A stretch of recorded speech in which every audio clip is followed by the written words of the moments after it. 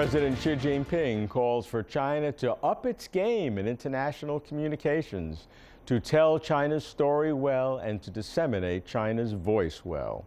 This is especially important for the ruling party of China, the Communist Party of China, the CPC, the party, now celebrating its 95th anniversary. Most foreigners do not understand the party, what it stands for, how it's structured, how it functions. But one cannot understand China without understanding the party. So how can the party tell its story? A good way is to look to the future. What challenges does the party face? What dangers? Getting to know the party's concerns gets us closer to China. In general, from my activities, there's not that much appreciation in foreign markets for the party. How do you see the importance of understanding China to understand the party and how it works? I think people here have to look at the CPC in a way that is different from the way they look at normal political party in the West. Because the CPC has been the ruling party in China for over 6 decades. But it maintains its close ties with the people. It has its roots in the people.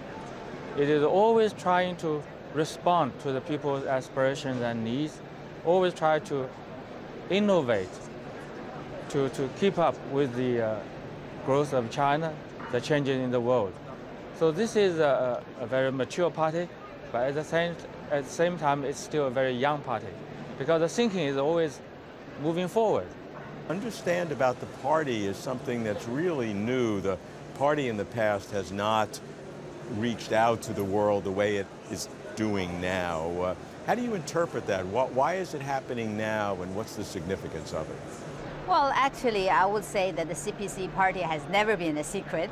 It's a party for the people and by the people and of the people. And however, because China has just opened up recently, actually China has only opened up over the past 30 years or so. That's why I think it's natural that people do not understand how China works and what is the governance mode, the style of running the country. So it does not mean that the party is a secretive party. It just means that there's not enough information about the party that is being communicated to the outside world. So today, I think it's also quite natural that as people wanted to understand more about China, they have to understand the government, they have to understand the party. Actually, whether you call it this party or that party, I think for the government officials, for the party members, we are actually doing the same job as any government. That is to say, trying to bring a better life for the people and trying to be a responsible stakeholder in the world, and also try to bring a sustainable development for the country. This, I think, is important not only for the 1.3 billion Chinese people, but also very, very important for the world as a whole. So I think on this account, I think as China and the United States are building this important relationship, we should try to understand more of each other, whether it's economic development, social progress, personal growth, but also try to get to know more about the CPC, about the state leaders, and about the government officials.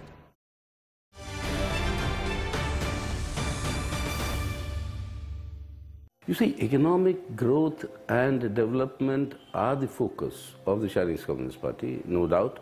But I think there's another important focus, and that is the focus is on creating an inclusive growth. And I think there's been a tremendous success for the Chinese Communist Party, because I think nowhere in the history of the 20th century have we seen that many people below the poverty line being taken up above the poverty line. So economic growth in the final analysis means people's welfare. It's not just your growth statistics and figures. And that is where I think in a more equitable society, there has been a lot of progress in China. But at the same time, you also have inequalities. Inequities coming, which the Communist Party of China is very, very aware of. And in fact, it is the Communist Party of China that informs us and the world about the inequalities and the widening sections of the economic disparities and the efforts that are being made to bridge them. What's amazing about the Communist Party of China is that it's like a young man with old mind. It's a young body and old minds. And I think it's made incredible achievements. You just have to look at what's happened in China between 1921 and today. You can only have the greatest of respect for the minds and the capability of organizing delivery of the Communist Party of China. But you know, it's just beginning. What's happened has happened. What the Chinese Communist Party has to be concerned about is what will happen. How to take care of the future, how to bring sustainability to China, how to take care of the environment. Most important of all is Xi Jinping's guiding philosophy to listen to the people, to take care of the people of China. Because without that, nothing will work. And you can see that the Communist Party of China gets that power is only worth having if you deliver for the people what they need and what they want. I think it's one of the remarkable achievements in the 20th century and the 21st century. The peaceful rise, the development of China. I'll just give you one statistic which sums it up, that within a generation, after the policies of reform and opening up initiated by His Excellency Deng Xiaoping, within one generation of that, 25 years, 600 million people, Chinese people, were taken out of poverty. After that period, the second major development is that China has overtaken Japan as the world's second biggest economy, second only to the United States of America. So these are just developments in the last 30 years.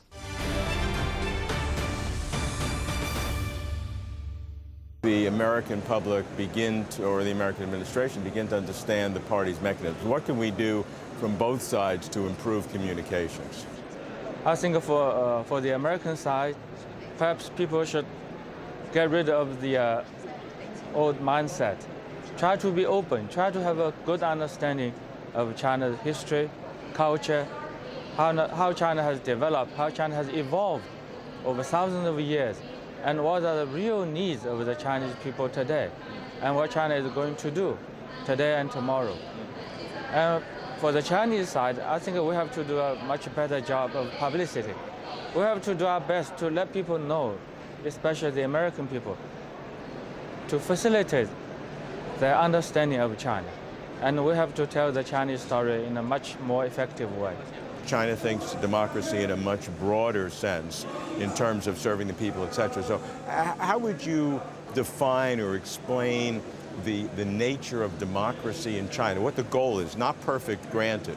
Well, I would say that probably the formation of the party system is different, but that does not mean that it is not a democracy. For example, we also have democratic parties that work together with the Chinese Communist Party. And also within the Communist Party, we have departments that in a way serve as check and balances to the leadership, to the party officials. So we have our own system of democratic formation. So as I mentioned, that this system might not be the same as the American system. Actually, if you look at all the different political systems, the Europeans are not the same as American. The Africans or some of the Asian countries have a different kind of democracy or governance than the Americans. But I think what is also important is to know what it really works. I think if the system works for China, works for the Chinese people, that makes the Chinese society make progress. I think that shows that it is the right system for China. For example, over the past 30 years or so, we have lifted over 600 million people out of deep poverty. I think if a society, a government can do this, it shows the efficiency of this government.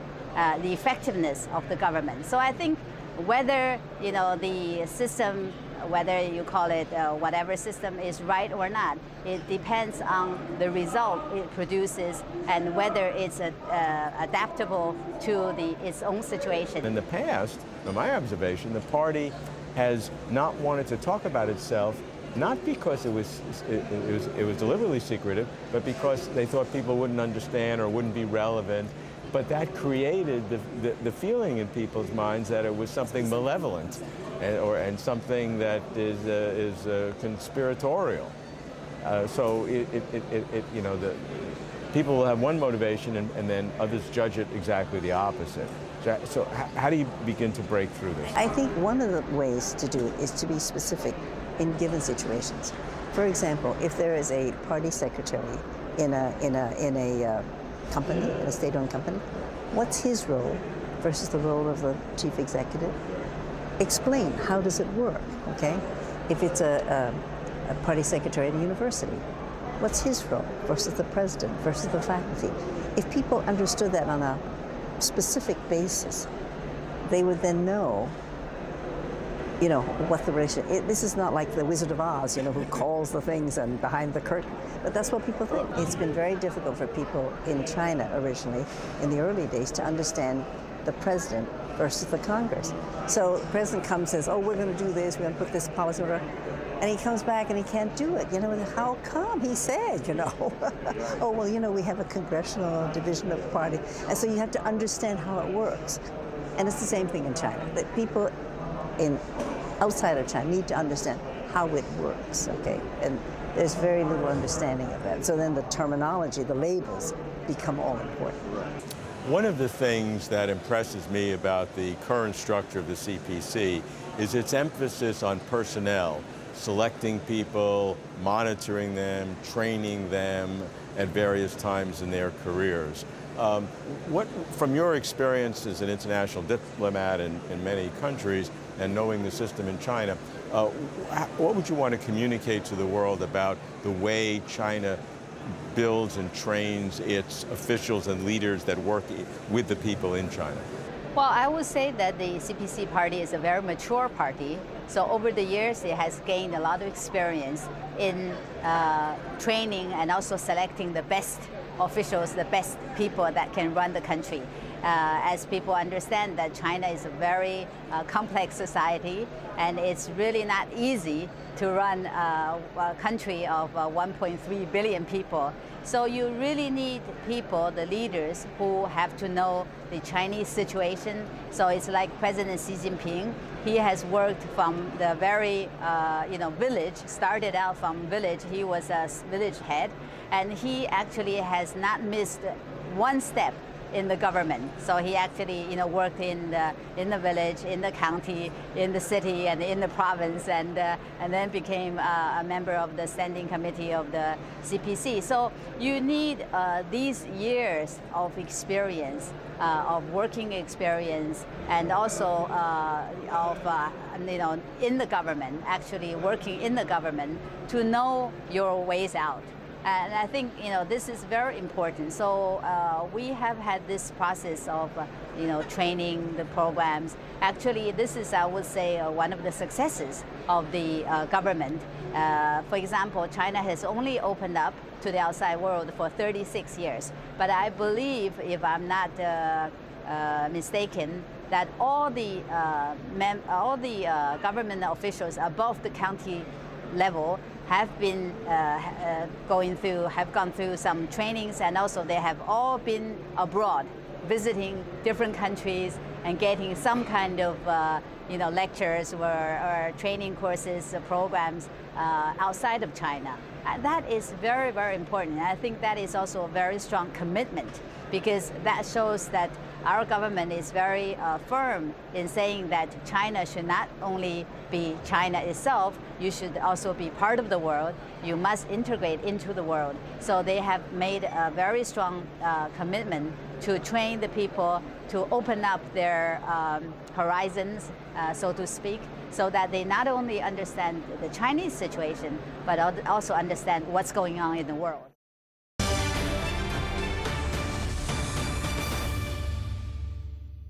It seems that in the last year or two, the CPC has made novel efforts to tell its story to the world. How do you see this evolution where in the past the party, at least to the outside world, was looked upon as very secretive and then maybe only communicating with similar parties in other countries? But in recent years, the party seems to now want to tell its story more broadly to the world. How do you account for this transformation? At present, more than 600 political parties all over the world have frequent communication with the CPC. Exchanges like this are quite helpful because they give the party opportunities to introduce itself to other parties so that they can understand the CPC more. Foreign parties are also willing to communicate as they can learn new things by understanding the CPC. Different parties, ruling parties in particular, share many similarities in party building. Therefore, the ever more frequent inter-party communication over the recent years has produced increasingly positive results. The CPC has also opened up more to the foreign media, as their coverage usually carries great weight on their country's readers and audience. So as China becomes more influential on the global stage, more and more foreign journalists are turning their attention to China. In response, the CPC also becomes more open towards them. For example, the CPC has invited some journalists from the foreign media to visit the party school of the CPC Central Committee, the Central Commission for Discipline Inspection of the CPC, the Organization Department, and the Publicity Department of the CPC Central Committee, all of which used to be very mysterious to the outside world. Now they're all opening up. Officials also take questions from the journalists. Sometimes even leaders come out for interviews. More so, the party's liaison organization, the International Liaison Department of the CPC Central Committee, has started organizing press conferences on the party's important meetings or major policy measures. I believe all these different forms of communication serve to better introduce the CPC to the world. This will turn out to be very fruitful for our publicity. From your personal experience in dealing with foreign political parties or even foreign media, what do you think are the biggest misconceptions about the party? To be fair, Western reporters, particularly those based in Beijing, pay close attention to a wide range of topics. Of course, they might follow political issues with greater interest than economic ones, as the economy is easier to understand. But regarding politics, China varies a great deal with other countries. If my memory serves me right, someone asked about the legal system in China. General Secretary Xi Jinping, as top leader of the CPC, emphasized the importance of strengthening the party's leadership over legal work. But foreign reporters could not really understand the meaning of the move. The ruling party's leadership over the work of the judiciary never makes a problem in Western countries. So I needed to explain what makes China's situation unique. China's legal system was gradually built after the CPC's founding of the People's Republic. In the past, there were many problems. Before reform and opening up, loopholes caused serious consequences. Later, CPC leaders realized the significance of the legal system and conscientiously strengthened and improved the law. This is well indicated in the work they did. Legislation, law execution, and implementation by government departments, the judiciary and party committees, and law abiding by the public, all these need promotion and supervision. The CPC is the only power capable and reliable to accomplish that goal. Therefore, in my view, the reason General Secretary Xi Jinping highlighted the party's leadership over judiciary work is that he wants to ask the party cadres, especially the senior ones, to take the lead in abiding by the law and promoting legal development in a well-rounded way. I believe that emphasis is well-grounded on China's national conditions and can benefit the legal framework. I'm confident that through a proper explanation of China's national conditions, foreign reporters will show more understanding. At the 2015 Book Expo America, a series of 5 books titled China Today: Understanding the Communist Party of China was published in English by the Party Building Books publishing house. It was the first time that the CPC reached out in this manner to explain how the party works, its philosophies, policies, and challenges. The CPC books were a milestone, confirming that for the world to understand China, it must understand the CPC.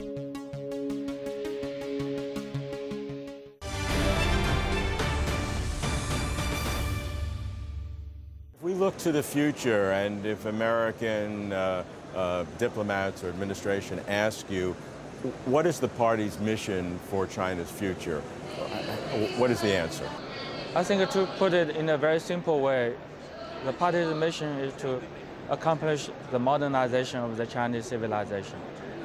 As President Xi said in his book, I think that was his first statement when he became General Secretary of the party. He said, people's wish for good life is our goal. I think this best summarizes his thinking about China's future. And one of these goals for the Communist Party, the ruling party, is for a Chinese democracy. That's a goal that is, yes. And this is, I think, an important statement to make. What that means, but it is an affirmative statement. This is not just lip service or just using a word to impress people. There's real intensity about making that happen through various sources, use of internet, use of communications, people participating in governance. It's a process. Yes, it is a process. And I think, as you mentioned, I fully agree that the goal is to build a socialist democracy. I think that is important because the ultimate goal, actually similar to the American goal, is to bring in a better life for the people. So I sometimes talk about the way we use chopsticks or fork and knife. I said, well, you know, we might be eating by chopsticks and the American people eating by forks and knives, but it does not mean that the fork knives are more superior than the chopsticks. I think as long as we can eat our food and get the best food out of it, I think it's all right. In the more than 9 decades since the founding of the CPC, China has weathered invasion, civil war, upheavals, chaos, and stunning growth. Yet now in the 21st century, the CPC faces new pressures in leading the world's largest population. China's economy and society have become highly complex with many problems. From imbalances to pollution, and through the internet and social media, almost everyone is aware of them. Based on the changes due to major influences, political, theoretical, over the last 65 years, can you project forward in the new era, the modern era of globalization and the internet, what changes the party will need to make in the future? 我个人认为，我们中国共产党将来一定是一个与时俱进的政党。 In my opinion, as a political party, the CPC will keep up with the times. Its future naturally promises great prosperity and imagination. As you were talking about the internet just now, I'd like to say that we're taking quite great moves in making use of the internet. At the same time, we pay great attention to cybersecurity. I believe Mr. Snowden's leaking of highly classified materials have warned us of the potential threat this problem poses to China. So it's not only Americans, but also the Chinese who suffer from cyber insecurity. For example, we now have 3 major forces that threaten cybersecurity. Terrorists even use the internet to incite extreme emotions. I think this is an issue of worldwide concern. Then there are cyber attacks. Hackers can be found everywhere. As the CPC wants to make good use of the internet, we must give serious thought in finding a solution. This is shown by the fact that many party cadres taking advanced studies in our party school do their thesis on the topic of how to promote the sound development of the internet to help in party building. We are all devoted to addressing this issue. In the meanwhile, we attach great importance to the impact the internet has on governing the country with active research and analysis. Apart from exploring the potential of cyberspace, we are also promoting digital party building. This is another issue gripping our thoughts. Many party members in the local regions are making brief moves in advancing the party's digital development. I also believe this is a trend in the future that can reduce problems in managing the current 86 million party members and increase efficiency by a big margin.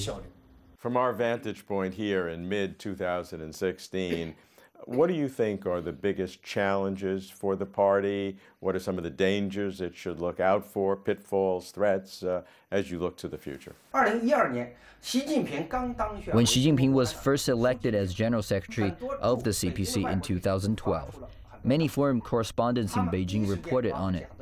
The most frequently covered topic in their first batch of writings was the challenge Xi Jinping faced. Some showed a very deep understanding. For example, they rated the drastic gap between rich and poor in China as one of the big challenges for him. They also touched on China's environment, air and water pollution, and etc.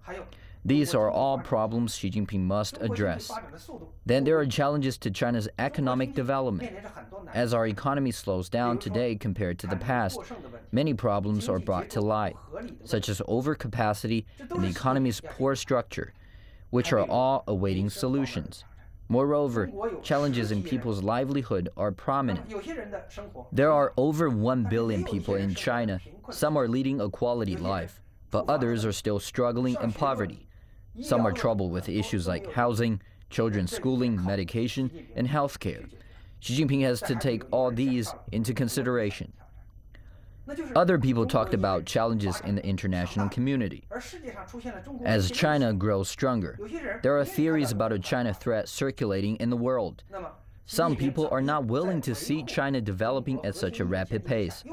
So how can General Secretary Xi protect China's core interests and develop friendly relations with neighboring countries and the whole world at large? This is another challenge to ponder on. Based on reports from foreign correspondents, I summarize 8 challenges. I think each one is tough. The most important and critical one is the adjustment of the party. Whether the CPC can develop itself well and win over the people. The first thing to resolve is corruption within the party. Only with this hard nut cracked will the people approve of the party. Therefore, General Secretary Xi Jinping is indeed facing grave challenges. That is why in the past 3 years, he has been dedicated to fighting corruption with an effort never seen before. The result is also quite rewarding. I think people are most satisfied with the anti-corruption efforts among all the work the Central Committee has done. But of course, the job has not been completed yet. Anti-corruption efforts are still a work in progress. Apart from severe punishment against corruption, the CPC also formulates regulations and disciplinary measures to prevent party cadres from being corrupt. I myself deem it the most challenging task of the CPC at the moment, and I am fully confident about our success in this battle. For decades, international communications have been important for China. But now, with globalization and instant information, getting China's voice heard and message out is essential for China. So if the world does not understand the CPC, the party should reach out to the world. And what better time than now on the 95th anniversary of its founding? Effective international communications require both robust substance and engaging style. For the party, substance means how well it faces future challenges, assessed by economic transformation and social development.